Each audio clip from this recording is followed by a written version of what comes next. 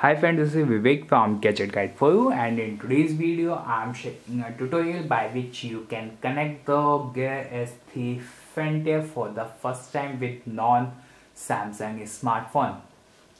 To get it started, first you have to download the Samsung Gear from the Galaxy App Store or the Google Play Store or from apps.samsung.com/gear.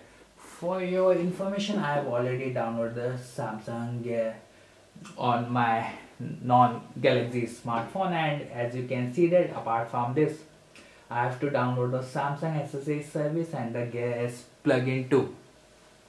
To get it started, just open the Gear app and search for the Gear S3 and just tap on it, and it will take a little bit time to connect it. As you know, you have to just confirm it to connect it, and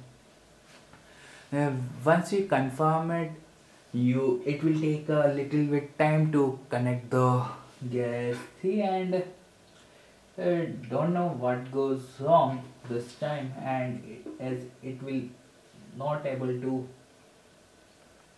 connect. Now it is connected. As you can see that it is connecting to Gear, and it will take a little bit time to set it up, and you have to just tap on the agree on terms and agree to all.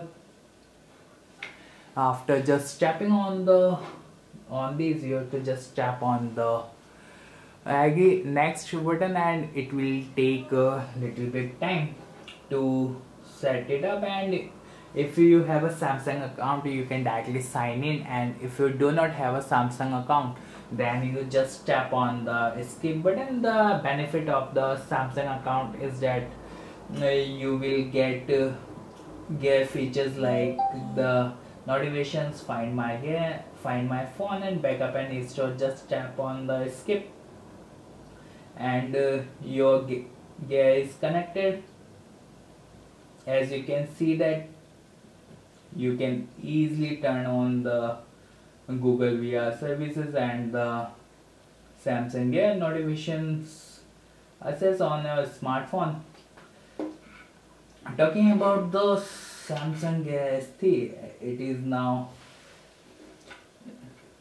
set up, and you can easily get access to your Gear S3, and you can easily use the Gear S3 in no time. If you have any issues, do let me know. This is your host Vivek signing off. Thanks for watching this video. Do not forget to share this video with your friends.